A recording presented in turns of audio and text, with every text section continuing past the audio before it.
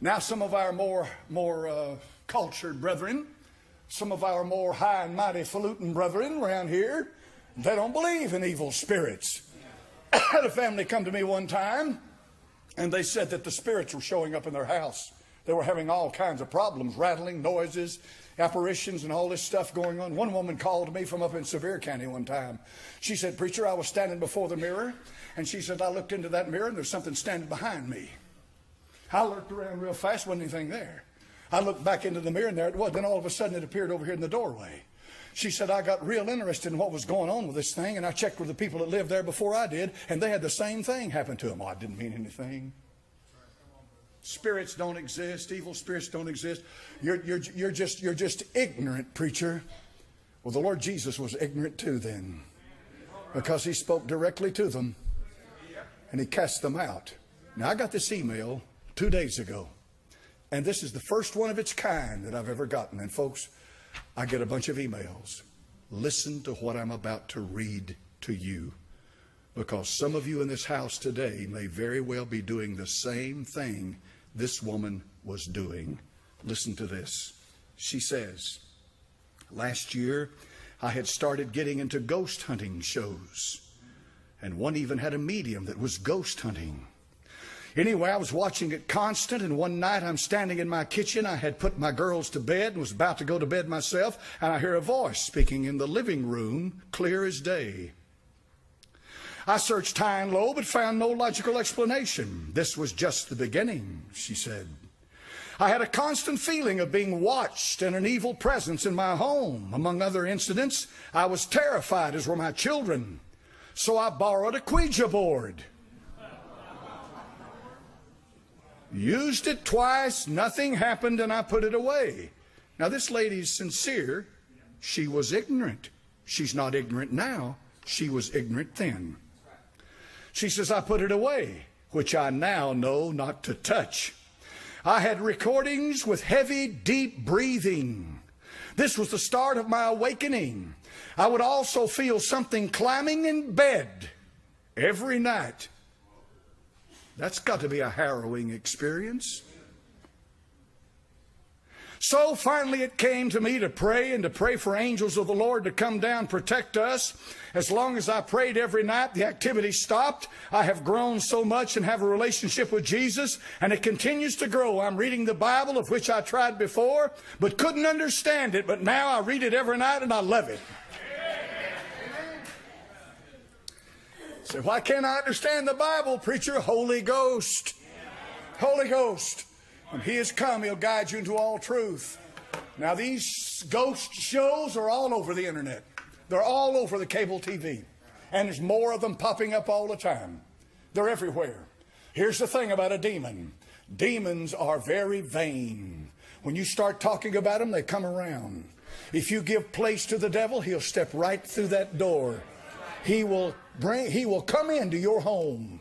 Some of you may have already had this happen, and out of fear of ridicule, you don't want people to talk about you, you don't say anything about it. But some people get hooked on these ghost stories, these ghost TV shows. And what you're doing is allowing something to come through your mind. Remember the mind?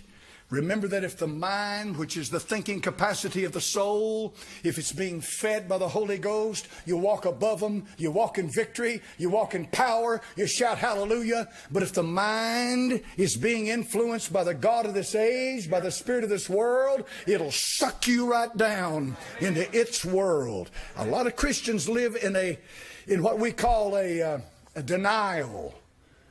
A lot of Christians believe this can't touch me, because I'm a Christian. A preacher told me one time that a Christian cannot be possessed with a devil. You can't be possessed in the classic sense that it can take complete possession of you, but it can flat take your body and influence your soul. And it can put you in a state of bondage, and the only way to break that bondage is by the power of the blood of the Lord Jesus Christ. It can't touch your spirit, dear friend. Your spirit is born again. You following me now with the new birth? You realize how important all that is? These things are real. And I know the power I'm up against. This is not a game. This is not a joke. It's a real thing. So if you're watching this stuff on TV, what are you watching? What are you feeding into your soul? What's your mind full of? What are you loading your life with? That will kill you in this world. It'll take the very life out of your heart. It will. It'll rob you. You'll get to go home to glory a little earlier. Amen. That can sure happen to you. We have access to the Father. That's communion. Romans chapter number 8. The Bible says, there is therefore now no condemnation to them which are in Christ Jesus. You cannot condemn a saint of God that is born again. You try it. Let me give you a ludicrous thought. Think about this for a moment. I can come to you, and in the name of Jesus, if there's some demon in you, some demonic spirit in the house or going on in your life, I can say to that thing, in the name of the Lord Jesus Christ, by the power of the blood of Christ, you were defeated at the cross. You have got to leave. And it's not between me and that demon. It's between Christ and that demon. And it has to go. It may fight. It may hold on. But it has to go. But if I came to you and said, in the name of Jesus, I'm casting the Holy Ghost out of you. That's ludicrous, isn't it? You don't cast the Holy Ghost out of anybody. You know why? There is no power higher than the Holy Ghost. Right? When the Bible says there's no condemnation to them which are in Christ Jesus, that means that nothing can condemn you. Nothing can come against you that hasn't already been defeated. Amen. And you've got communion with the Father. Do you realize, folks, that not one time from Genesis to Revelation does it ever say, not one time, that anything apart from you can have communion with God? Isn't that amazing? And the third thing is this. We have protection through the blood covenant. We are sons of God. Amen? A son of God. Protection through the blood covenant.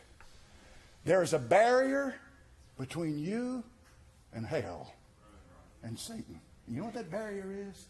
The blood. He can't cross the blood. Remember the death angel that came through at midnight?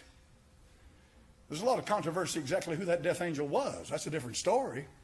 But they give you something to think about this afternoon. Who was that death angel? I just took it for granted. Well, I know that's the problem. We take a lot of things for granted. But here's what the death angel could not do. It could not cross the blood. Isn't that good? And the Bible said he hath washed us from our sins in his own blood.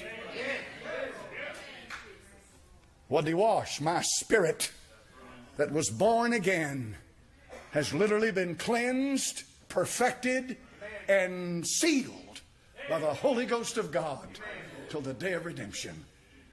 And I leave out of this house today saying this to you, by the grace of God. I'll get my soul in check, and I'll do the praying I need to do, and I'll come for my high priest and pray for him to do what he needs to do for me, for my soul to walk in victory, and my soul to walk in salvation every day of my life. And by doing that, it brings the body into subjection. And that's the best. If you bring it into subjection, that's the best you'll ever get from the flesh. Period. Get it into subjection. It'll never be holy. It'll never be sanctified. Just get it into subjection. That's the best thing you can do with the flesh. Father, in Jesus' name, I've covered a lot of ground, Lord. I hope something I've said in this house this morning will help somebody clear up some things, maybe bring some conviction, maybe help them understand the difference between salvation on a daily basis and the new birth on an eternal basis. I pray this in Jesus' name, and for Jesus' sake we ask it. Amen.